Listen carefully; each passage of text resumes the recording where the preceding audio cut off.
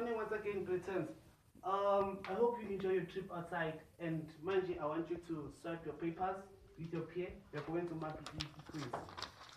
Number one, the ratio of the cos is yes.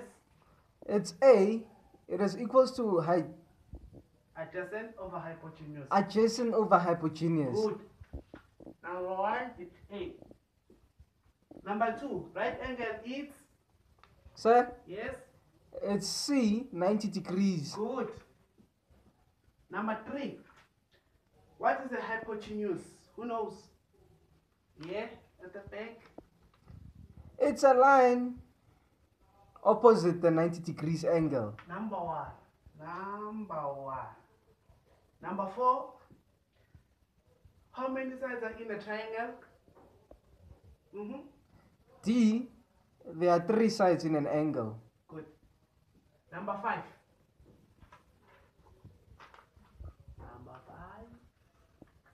No one.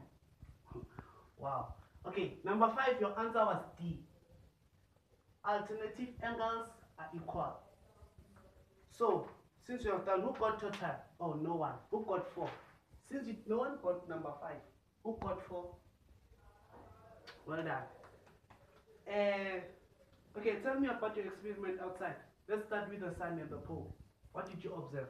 Well, what I observed was that when I looked at the sun, my eyes went up. Good. And when I also looked at the pole, my eyes went higher. Yeah. Okay. And on the library? By the library, my eyes went down. Good. So, when your eyes went up, you were accounting the angle of elevation. So that was you. That was the sun. Your eyes started at the horizontal, and immediately when you look at the sun, you form the angle of elevation. Am I clear? Yes.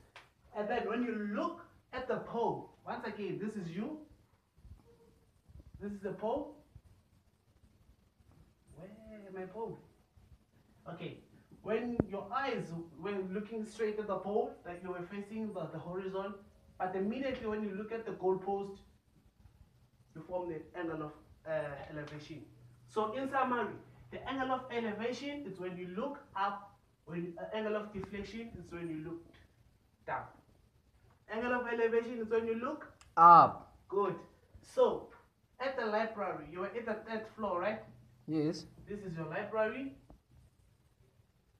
Horizon, looking down, angle of deflection. Is it clear? Yes. Is it clear, everyone? Yes. Good. So let's summarize it again. Elevation, you are looking up. Deflection, you are looking down. Good. You're so smart, people. You're so smart. So, a quick question. Do you think we can calculate the height and the distance using these 2 angles? No. No. Unfortunately, yes. You can. This is you, right? Yes. That was the sun. Horizon, angle of elevation. So, from the sun to the horizon, you formed a 90 degree.